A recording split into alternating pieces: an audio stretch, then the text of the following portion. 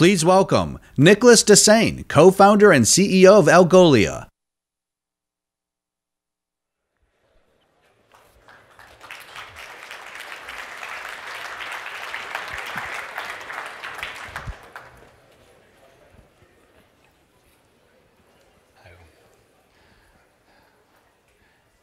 If you hire the right people and empower them, magic will happen. By magic, I mean very fast growth and great customer satisfaction. So I guess that in the last couple of days, you've learned a lot about marketing, about sales. So here, I'd like to take a different approach and look at the people side and share some of our learnings around people during our journey. But before to dive in, let me tell you about what is Algolia, what is 20 million, and what is NPS. So first, Algolia. We are a search API. We help developers of companies like Twitch or Medium to deliver a great search experience in their product. You probably have gone to the SaaStr blog. I hope you did. And if you search there, you are actually using us too, behind the scene. Our main markets are e-commerce, media, and actually SaaS. We help hundreds of SaaS companies to power the search inside their product. Today, we power more than 1 billion searches every single day. And we do that for customers all around the world. But more importantly for this talk, we are now getting close to 200 people. Of course, it's not always been the case. That didn't happen overnight. Actually, it took us 2 years to get from 0 to our first million ARR. Back then, we were just 9 people. 2 years more to get to 10 million, and 1 year more to get to 20. That was last November.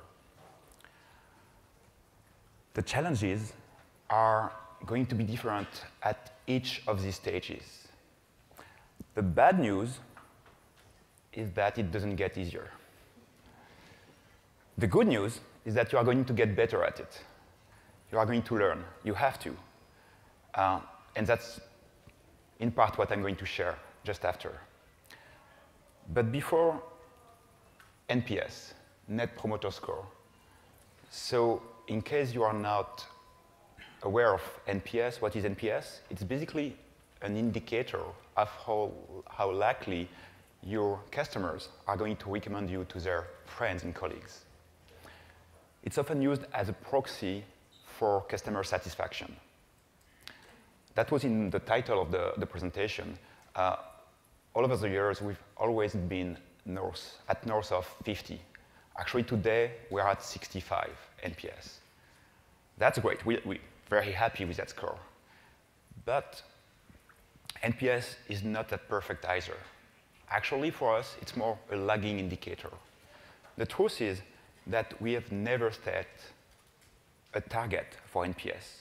It's always been a consequence of something we are doing right.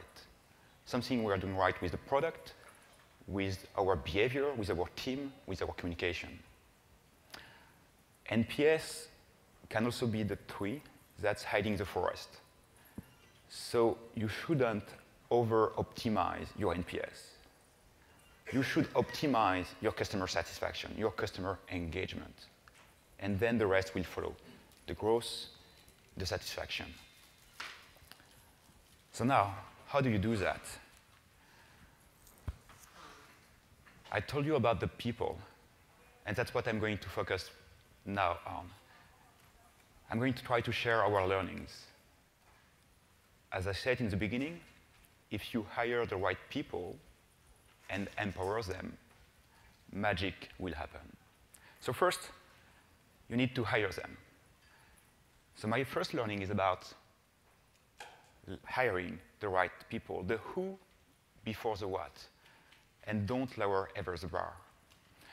You know, as you are going to grow, as you are going to get product market fit, as you are going to want more and want to double and double again, the temptation is going to be super high to settle, to lower the bar, because you need more people, especially if you have a sales-driven process, sales-driven market, because you need more quota carrier. Don't settle. It's so much more important to build the right team for the long term. 3 years ago, I was at Disaster 2015 on stage during a panel, and I took the opportunity to say that we were looking for a VP marketing. That didn't work. We just hired our CMO 3 weeks ago. It took us 3 years to get there. So let's say that we definitely missed our target here. Was that difficult for us during that time? Yes. Was that challenging? Yes. But did the team manage? Yes. Because we focused on the who before the what, the team was the right one to get there. Quality over quantity. Actually, for our recruiters today, there is no cash incentive to reach the hiring target. They are not going to be paid more if they hire their target, because quality is so much more important. We actually have put in place a very intense hiring process. We start with recruiter interview, but then we are going to have the hiring manager interview, and probably 1, 2, 3 more calls, moving to an assignment to test the skills, inviting people to come on an on-site, for an on-site, half a day, sometimes more. Here we are going to check the culture. We always have a founder call, ref calls. Well, let's say that this process is very intense. And we do lose candidates because of the process. But that's okay for us, because the bar we set here is also a good way for us to make sure that the people joining us are going to be the right one. Another thing around the process, we are extremely open about who we are during the process. The most important thing for us, for people joining us, is that they don't have any surprise, is that they know who they are joining. And so we are going to be super open. Actually, we have that, after a few weeks, that new hire lunch, usually one of the founders and the new people. And I always ask about, okay, what did you have any surprise, like good, bad, about what you discovered in the company? The most frequent answer is that they were surprised that we were exactly the way we said we were. We walked the way we said we walked. And that was a surprise for candidates. A few months ago, I was speaking with Maria, a new team member in New York, and she shared something. She had gone through all that process, and then at the end of the process, she had several offers, one from us and other companies. She shared with me that she invested so much during the process that she felt she was already a part of the team. And that for her, the choice was obvious. She was just joining the team she was already the part of. That really mattered. Okay, the who before the what. Once you have the right people, you better let them do their job. If you hire the right people, they are going to know more about what they should do than you can yourself. You probably know about that concept of the inverse pyramid, that as the leader, you're at the bottom, and you're here to help the other to do their job, to empower them to do their best. That's how we see it. We are not going to know better if I hire a team member for a specific task. They are going to know how to do it way better than I am. So my task is to make their work easier, to provide them the resource, to provide them the context, the help, so that they can do the best job possible. Back when we created the company, that was more than 5 years ago, we really thought hard about the type of company we wanted to create. With my co-founder, actually, before even speaking about the product, we were speaking about the culture, about what type of culture we wanted to build. And we came with that concept of ownership. We wanted owners. We wanted people in the company that would get out of their comfort zone, that would take initiatives, that would act like that was their company. Mini CEOs. And let me tell you a small story of Maxime. Maxime was an intern who joined us in the early days to work on PHP. So we're an API, so all developer focused. And Maxime told us that after a few weeks or few months in the job about that new trendy framework in the PHP world called Laravel. And so he suggested that we do an integration with them because it was the new trend. Sure, go for it. I mean, you know better. Not only did he do that integration, but when he looked at the website, at the framework, he realized that they needed a search. They need a search in their documentation. And so he went ahead and implemented a search in their documentation. He offered that to them for free, with a small, logo powered by. And they loved it. They loved it so much that they spoke about us all the time, that they were so happy that they would push us signups. We had a lot of signups from that. Better still, a few weeks later, Laracast. Laracast is an educational website where they do coding screencasts about Laravel. And they started to do a series about Algolia because of that first initiative. And again, new signups, new, bigger awareness. And all of that because one intern was empowered to do his best. And the story doesn't end here. Because, of course, the team wanted more. They saw the success of that implementation, and so they wanted to look at how they could go even further. And so they worked on a project that we called Dog Search. Is there any other dog developer documentation out there where we could build a search for? And so they did that. They did a project, Dog Search, that's basically free documentation search that we give to open source framework or any technical documentation out there. That works so well that today we have more than 450 documentation like that using us for free, but with a small logo powered by. We got most of the Facebook open source projects like React and others. We got Stripe, we got Optimizely using us for their doc.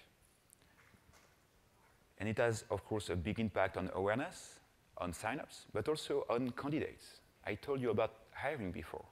Well, today, we have a lot of developers, candidates, that discovered us on one of these frameworks. So please give that power to your team.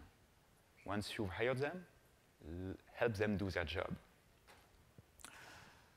But all of that wouldn't matter if the team didn't care.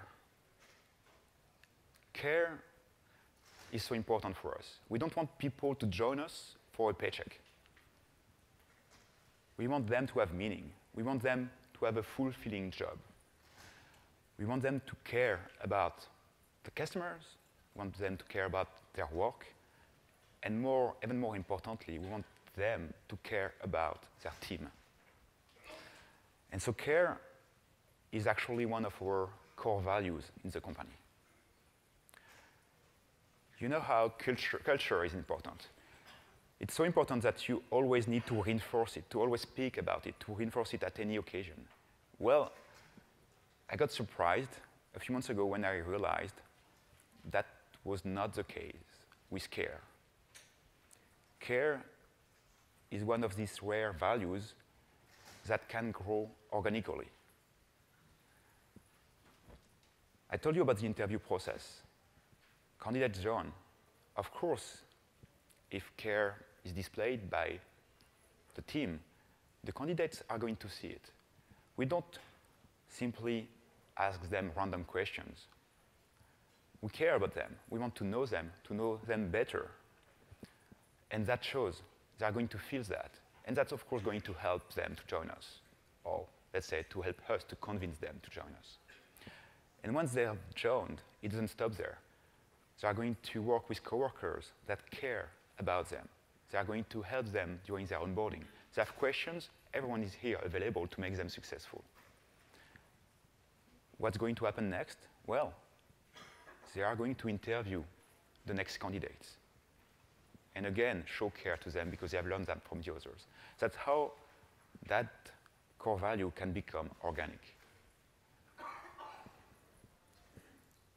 And of course, care shows for customers too. And your NPS is going to be affected by that core value when you are going to display it. So we use a tool called Delighted to monitor our NPS. And we plugged it on Slack. I don't know if you have done that, but that's super handy.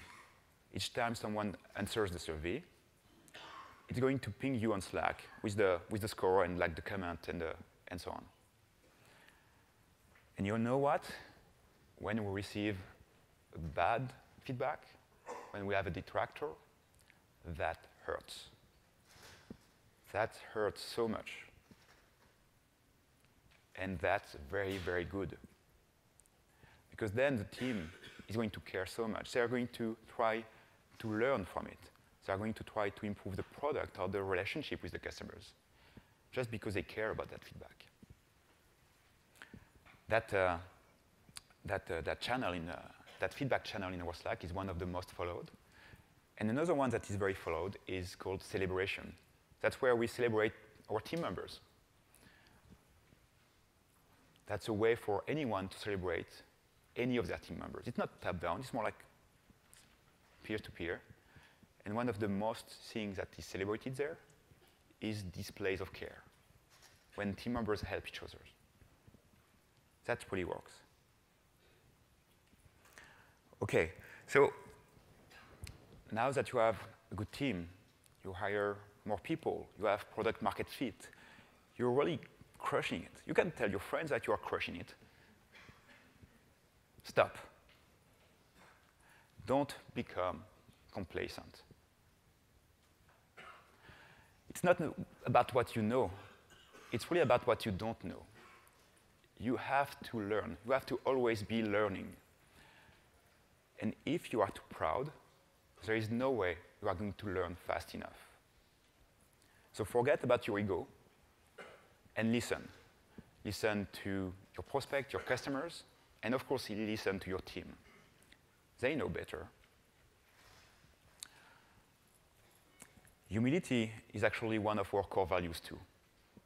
And I think that's one of these values that helped us get where we are, because we are always questioning what we know. We know that we have not done it yet. Even at the beginning of the company, we did that pivot. And without having been humble, and it's difficult to say that on stage, I'm humble, speaking like that. But truth is that we wouldn't be there if we had not been able to realize that we were going in the wrong direction. We started the company with another product. We were building a search SDK for mobile applications. We had that market, at least we believed that there was a big market of developers, app developers, who wanted to build search inside their app, locally, like to search for people or whatever, not connected to a server.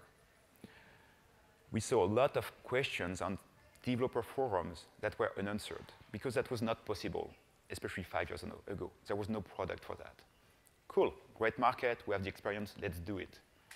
We did it, it worked, the tech worked, but the market was not there. And it took us like a few months before to really realize that and decide to pivot. Had we been too proud, we would never have pivoted, and we wouldn't be here today. And actually, that first product became one of the biggest reasons of our success today.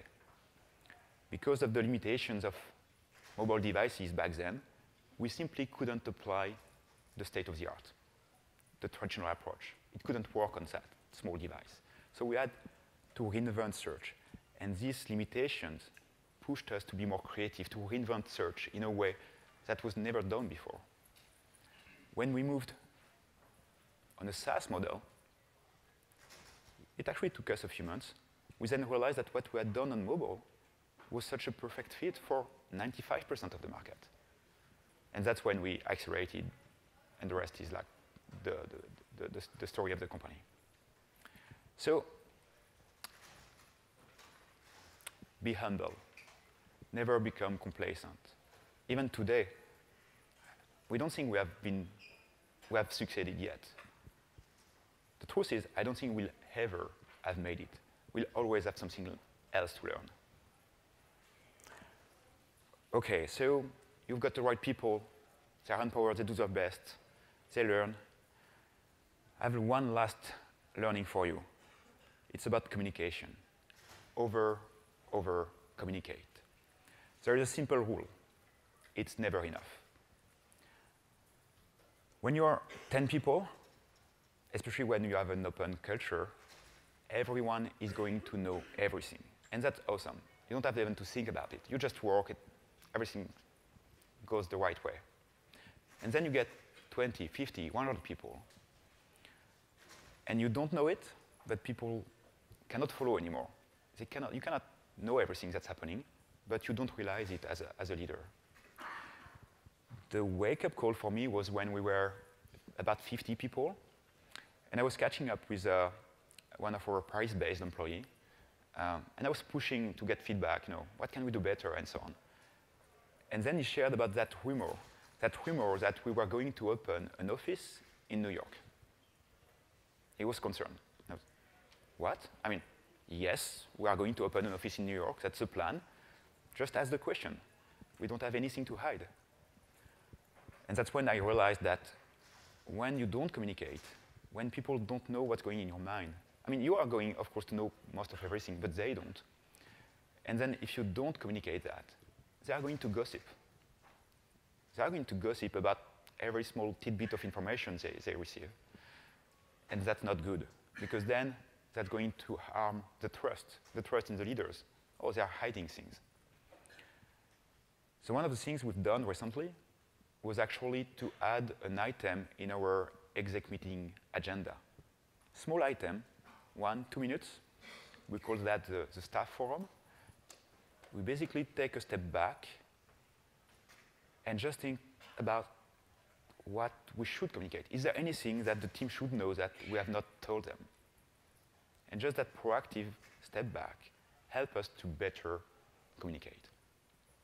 We are not perfect, far from it, but that really helped us. Right. So if we look back at all these learnings, hire the right people. The who before the what. Always, don't lower the bar. And once you have them, empower them. Help them do their best. They know better than you do. Of course, you want them to care about their job, to care about the company, to have a fulfilling day. Keep learning, be humble. By the way, when I say be humble, don't hold back.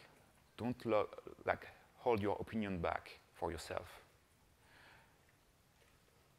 Being humble doesn't mean not having opinions. Have opinions. Share them openly. Be opinionated. But then be open-minded.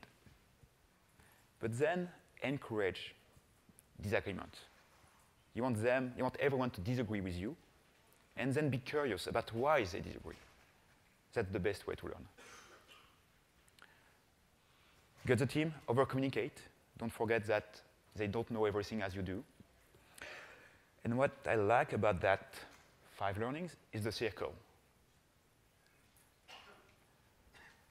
We have today a perfect 5 stars ranking on Glassdoor. I don't think it's because of the perks. I think it's because of the culture. I think it's because of these learnings. And you know what? These learnings then are going to look back on the hiring side. Candidates are going to feel way better because you share that openly. Many people I mean, there is a commonly accepted, I don't know if it's accepted, saying about culture, that you have to make a choice. Either you sacrifice your culture to grow faster, or you sacrifice the growth if you want to retain the culture. I think you don't have to make that choice. I completely agree that if you sacrifice the culture, in the short term, it's going to help you to grow. But it's also creating culture debt. And that debt, you are going to have to pay it back. To pay it big time, like Uber or Zenefits, or to pay it with slower growth down the line. I believe that you can make culture and people your strengths, the strengths that are going to help you grow faster. I believe that if you hire the right people and empower them, magic will happen. Thank you.